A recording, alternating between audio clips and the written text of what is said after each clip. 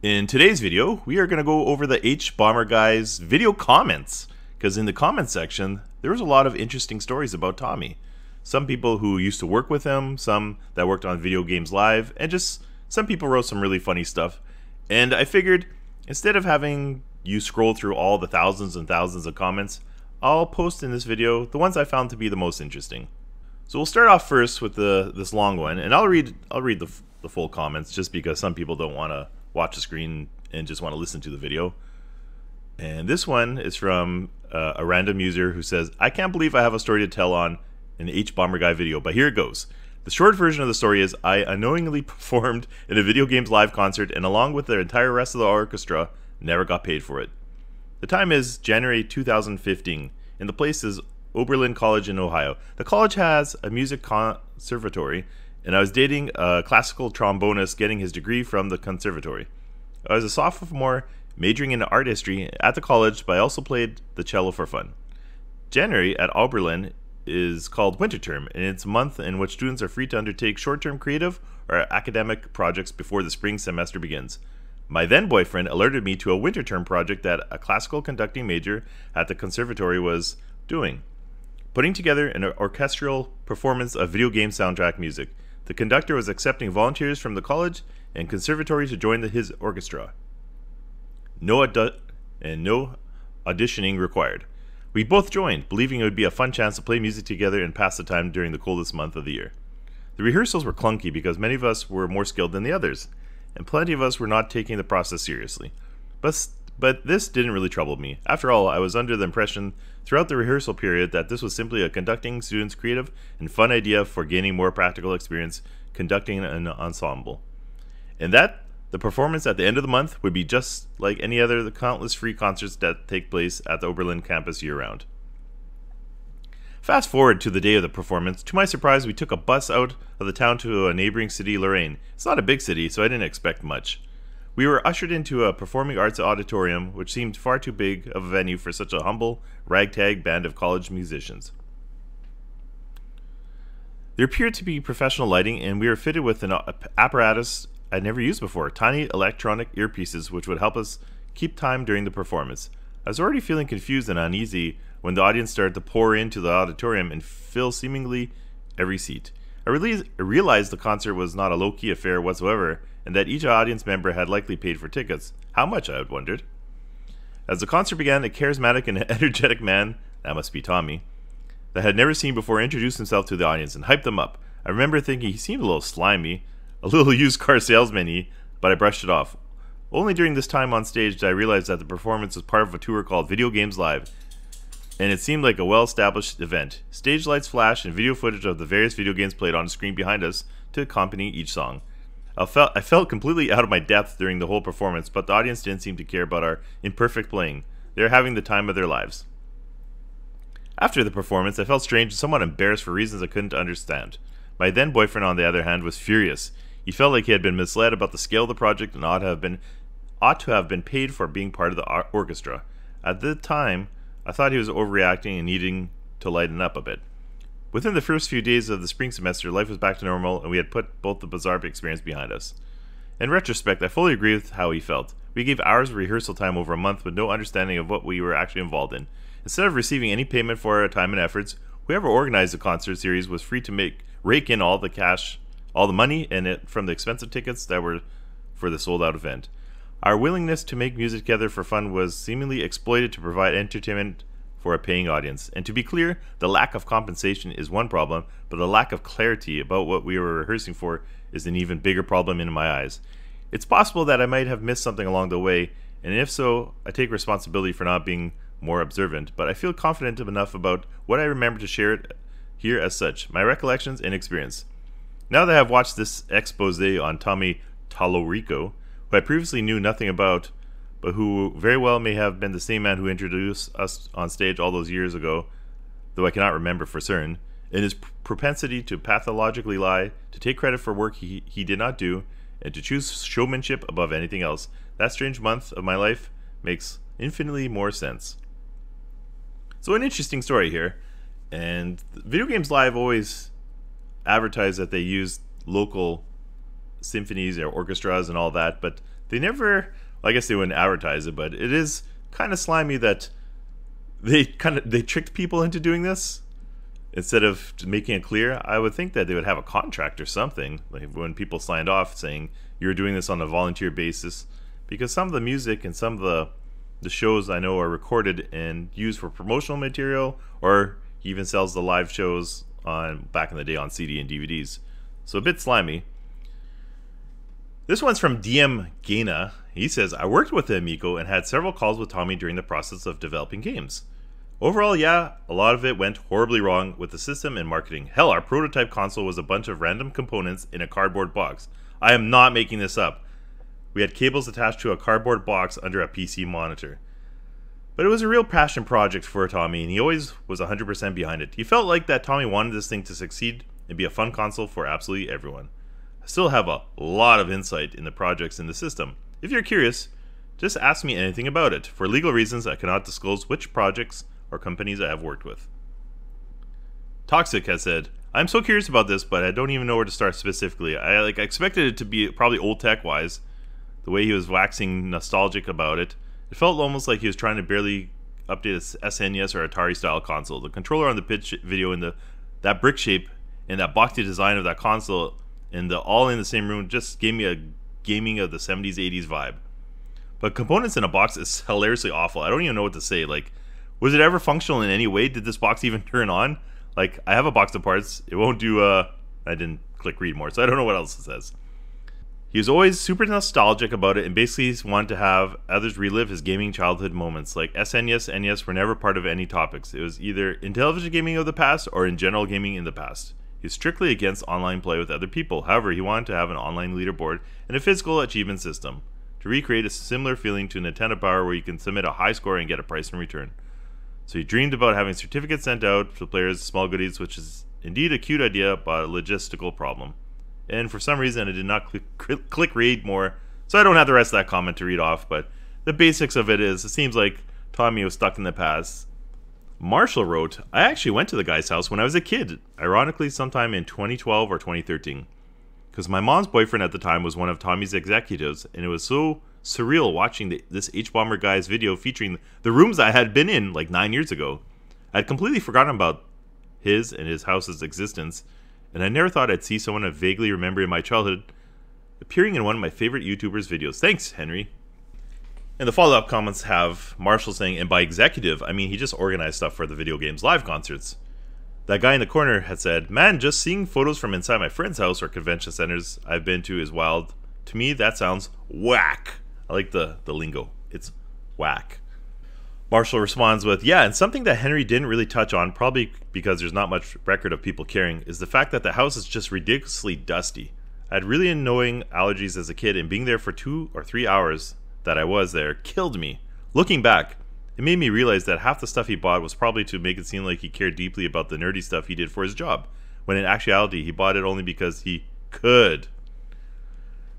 He also says, by the way, I just watched the video on a second time with my mom, and she brought up a whole bunch of stuff that I didn't know. She was around Tommy and Video Games Live crew a lot more than I was. Apparently the Miyamoto stuff might actually be somewhat true, as my mom recalled meeting one of the Mario devs who was hanging out with Tommy in the backstage of Comic-Con 2013 or in Dubai when Video Games Live was doing one of their shows there. I don't remember which locations she said. So that comment, we'll go back to the house. We've seen how dusty and dirty it is. One of his tour videos where he goes through his kitchen, I remember because they had like some type of fossil or dinosaur thing or something. He lifted up and you could see like the counter looked like it was white, but it was actually red. It just had so much dust and all his little knickknacks. I can only imagine a nightmare of how much it would take to clean up that house. And we know that he does have animals in his house, or he did. Maybe not anymore. We'll find out about that, I guess, down the road, but it's a really dirty house. And I don't doubt that he had people from Nintendo hanging out with him, because he did work with Nintendo, so. Miyamoto, though, on the other hand, doubt. Noah Waters says, I had friends who played for Video Games Live. Touring shows with symphonic music tend to hire local, usually university students, as the classical instrument players, while the touring group consists of the core rhythm section and sound crew. I can remember clearly I was rather glad I didn't take the gig because they didn't want to pay, and only after some badass threatened to involve the union did the checks rapidly appear. So there you go. Another person saying that they would go on tour and just try to get free help.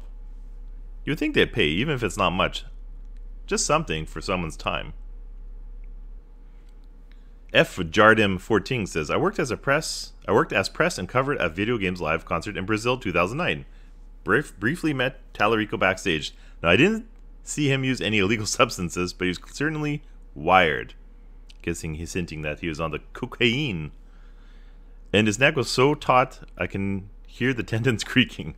He could not shut up about wanting to be taken to a brothel the minute the shows was out. The venue manager later told me that they had secret rule to never leave anyone alone with them, especially women. I was in my big I'm a gamer phase back then, and it was a colossal letdown. Well, those are some strong accusations, and he had edited the post, so he definitely went over it, so he meant what this person wrote. Now, we can't. This is all speculation, so we have no idea if this is true or not. There has been some mentionings of Tommy fancying the younger ladies, but who knows? But another very damning story, if true.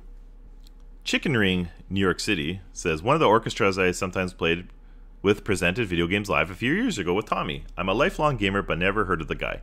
As an orchestral musician, I've played many of these prepackaged pops concerts. They're almost always fun because they're low pressure, easy, and we put them together on 1 or 2 rehearsals and then bang them out. I'm certain we were half drunk for this one, and of course we had a good time because video game music has a lot of percussion, but damn, I saw through Tommy instantly, a total poser, self-aggrandizing nobody. I was glad to take his money. So there you go. So somebody had a good time doing the concert, and they were paid. Twilight Waker of Time says, this was so wild. When I was 17, I played harp for Video Games Live with a local orchestra. I met Tommy Tallarico, and he was pretty nice since I showed up to a concert in a Zelda cosplay and was a kid. At the time, I wanted to get into the gaming industry with music, and he promised he would hook me up with some people to get me involved. He never answered my email. I'm starting to think maybe that was for the best. He also didn't even pretend to be sorry for forgetting me when I reintroduced myself after playing in Video Games Live again 4 years later. I didn't care, but my friends were offended on my behalf, lol. Fungers says, I worked in the video game industry a few years ago, including the Video Games Live. With Video Games Live. My contact, you can guess who, was a whore to work with. They were extraordinarily rude, entitled, incompetent, and couldn't care less about their customers. They would frequently make mistakes in critical information and then come back furious and blaming us for doing exactly what they had instructed, because they forgot what promises they had sold and their customers pointed it out. To make it worse, this work we did to deliver on their promises was for free because a biz dev guy said we would. The polar opposite of this was the Grim Dawn folks. They were extremely thankful, gracious, and kind. At one point they said something like, the thing that we care most about is that our customers are maximally happy. Clam Errol Pearson says, I once played violin in the orchestra for a Video Games Live concert. The conductor was a good guy from what I remember. From the few interactions I had with Tommy, he seemed only interested in self-aggrandizement, hopefully I said that right, fan service and spectacle. He never expressed any actual artistic interest in the music we were playing. Knowing all about him years later makes it an even weirder experience to look back on. It was still a fun concert. The Halo theme rocked. This one's from Court Jester. Wow, really impressed all around. I met Tommy a number of times as Video Games Live began taking off. I was, and am still, part of a gaming news site and recall him reaching out to us personally in an effort of correcting something or other. Eventually our group was extended invitations to attend Video Games Live Chicago as VIP, with backstage access, etc. What wasn't said until after everyone traveled across the US and arrived to the theater was that he expected anyone attending with comped tickets to work for free, shilling things in the lobby, setting up, cleaning up, etc.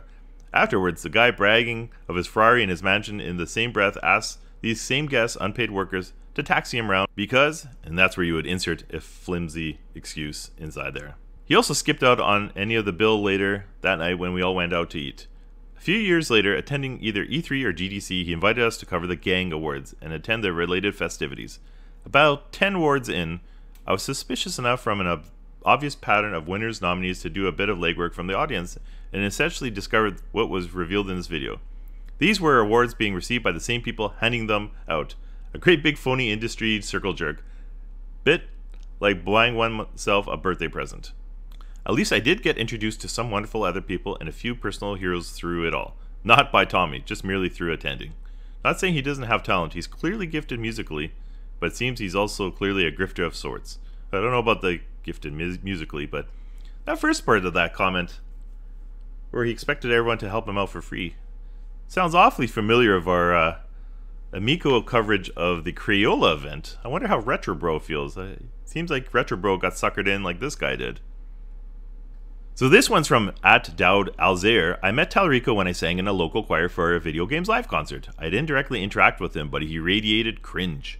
A specific incident I remember is that we were rehearsing Baba Yetu from Civilization, which was in Swahili.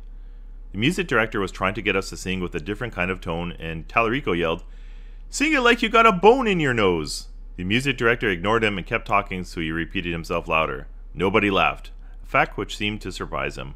That sounds like a type of Tallarico humor, being completely oblivious to the racial connotation of what he just said. I believe this story. Okay, this one's from Tommy T. Wait a minute, Tommy T7555. I don't know about that name. Not that it matters, but I thought I'd share. I played for Video Games Live back in 2016, 2017. It was a fun time.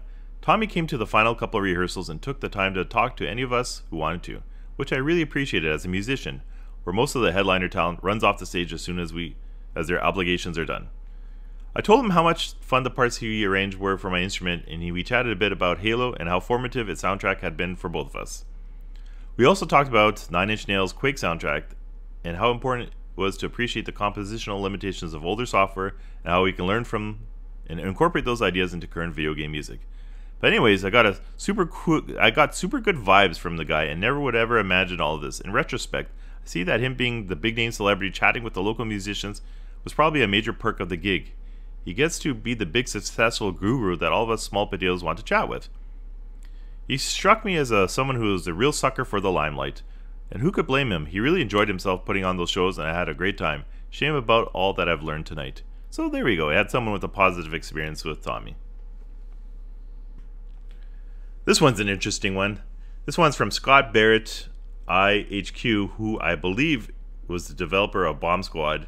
He's popped up in some YouTube comments in the past, and it's kind of he said some things that are positive about Tommy, but he's also has made it quite aware that the Amico was not functioning properly, and that's why there was input lag and the difficulties they had developing for the console. So let's see what he writes here. So Scott says, well, that was a tour de force, a real spectacular breakdown, a really fascinating examination of someone who I've known for a long time. I'm not here to refute or confirm anything, but I can say this. I was in the room when the OOF was recorded. Doubt. That's me saying doubt. He didn't say doubt. I like how all these people remember the sound effect of how OOF was recorded. It's just one of the thousands of sound effects used in the game. Why is this one so special? There's nothing. It's just a hit, like someone getting contacted. Like I'm pretty sure the guy who designs Madden's sound effects doesn't remember. Oh yeah, Madden 2002 when somebody gets tackled on their legs. I fondly remember that moment. Like people, I don't know. Let's just read what he says. I have serious doubt that he was there. I wrote the intro animation for Messiah and was directing the 6-year-old girl who voiced Bob. I was collecting really just for the intro, but was aware that any hit sound could be used anywhere in the game. I had written oof and ow as an indicator that she should do a series of hit sounds. Being 6, she read it literally, and everyone in the room had a laugh when she did. I Facebook messaged with her dad recently, and she's aware of the oof popularity, and I don't think she wants her identity exposed, so I won't do that here. My recollection of this sound recording session is that Tommy was there, myself, the girl, and her dad, and I'm sorry I can't recall if Joey was in the room. As well, there was another shiny guy and his father who played God for the piece. Tommy or possibly Joey set the mic for her, set a level, and hit record, and probably to dat. I assume the recording in its entirety was sent to Joey, who would have set an EQ, compression, and maybe a bit of a down pitch to make her more male sounding, and then chopped it in bits for me to lay into the intro sequence. I realize I'm not providing much more information, but that's all it was.